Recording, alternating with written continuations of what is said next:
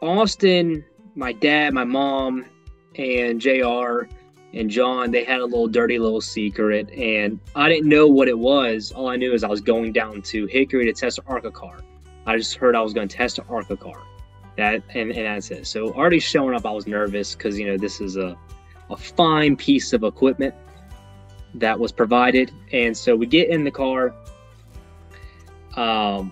I'm rolling, like I feel like I'm flying, but I've never been in a car with this much horsepower. And from what I hear from everyone else is Austin walked over to Jamie and said, "Is he ready for ARCA?"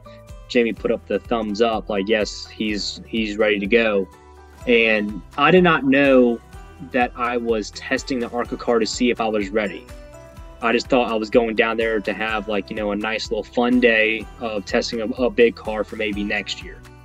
So later on, we get JR calls me into the hauler with Austin. I think I'm in trouble. I thought that I did something wrong.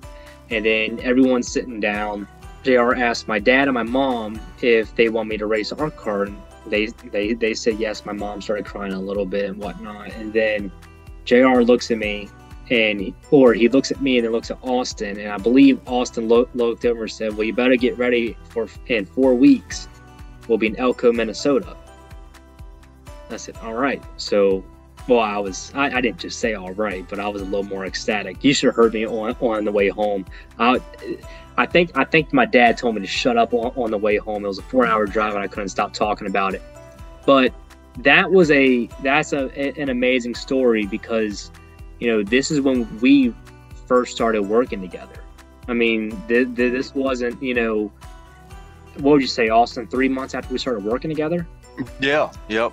And also at that time, I know your mom was a big part of your career, and she was super involved, and she was so proud to see you on the she was so proud to see you on the racetrack that day. I remember, watching her sitting down in the chairs and seeing you in a stock car, and then finally when you actually got to Minnesota, Elko, which is a track I won at, and so I wanted you to go there because I thought it was a good track for your first race. But the point was, she witnessed your first professional race, which is I think special for all of us.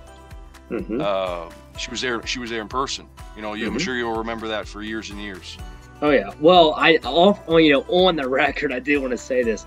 Austin won Elko because of a certain reason, right? Because the two guys wrecked and he went past them. So I got my first 10 because somebody decided to dump one of the cars, and I was sitting in 11th, and I passed him and I got my first top 10. So Elko's pretty big on Austin and I's scheduling. Well, I will say that because we had 2 stellar days there. Besides, Austin got a hold of the trophy, and I think about damn near passed out after that race. When we were going through all that stuff with my mother, there was a lot of pressure on Austin because Austin had to go find the race teams. He had to let us know what we were doing. He handled every moment and aspect of what we were doing racing wise. I was, off in Virginia taking care of my mother with my dad and my sisters. So Austin could have easily just walked away from that and said, like, basically, this is your personal shit, deal with it. But he didn't. He stepped up to the plate, took care of every single aspect that we had to deal with, and would take care of, our rental car, take care of flights for us, the team wise, like I said, getting me down there at specific days or certain tests. Austin took care of all of that. And now that, ever since my mother's passing, is Austin and I actually work better as a team, right? And I will say that, and we've made it out of the dark days and all that stuff, and that's where I think the defining that is the tough part. I mean, even when my mother did pass away, that specific day, Austin called. I believe he was in Maine, but he called some people to come over and check on me, stuff like that. And that's why when I say, Austin is my manager, but he's also family to me, That's a true statement. You know, Austin's always going to be part of my family, just based off of everything that all the effort he's put in, and all. It is everything that he's done so far for not only me but for my family and racing career. As one of the first, I guess from my standpoint, Howie being one of the first people that I, wanted to decided to work with, I think it's important to see him, through this whole process and see him be successful. And it hasn't been without challenges, whether it's, like he mentioned, the diagnosis of a terminal illness and having to deal with all that while you're still trying to race at a professional level, and then sponsorship challenges, which I think any driver these days can relate to. Some of the best drivers are dealing with open races or trying to find sponsorship, and it's a challenge we're going through right now. But I think that initial illness and all of that stuff that we went through together did prepare us for the challenges that we're going through now. And we're not generally afraid to share what our opinions are and what we're dealing with, and I think that's really important for us to move forward. And I do feel quite optimistic with kind of where Howie's at right now, and we just like a lot of other drivers, we're waiting for that break or couple breaks to just get him in the right spot, in the right position. And I think if we can do that, it's going to be extremely successful. But we have to be patient, and that's one of the things drivers are not always good at, is being patient. And I could admit that as myself, being a driver and being a competitor, always wanting to win, always wanting to be first, always wanting to be in the front of the pack and stuff. And I think this slowdown that we've encountered, and with the passing of Don, not that it happened at the right time, but it's given us some time to say, okay, we're going to take a deep breath, we're going to regroup, we're going to refocus, and now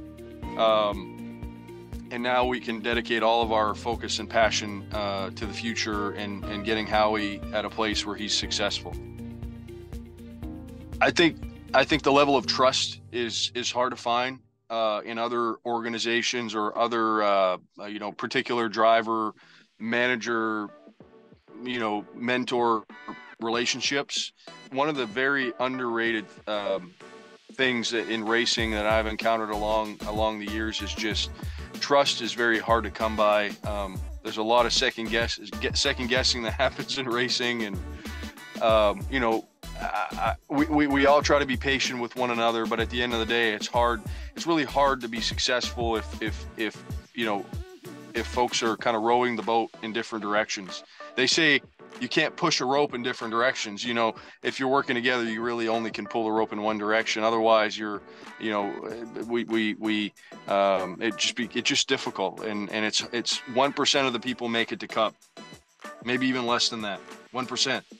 In other businesses or in other ventures, the percentages are a lot higher than that. So,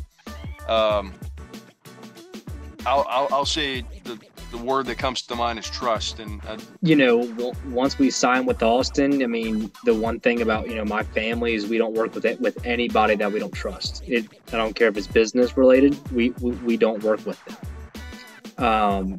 And that's the one thing we're not afraid to throw all of our eggs in one basket and go, because you just make more eggs eventually, right?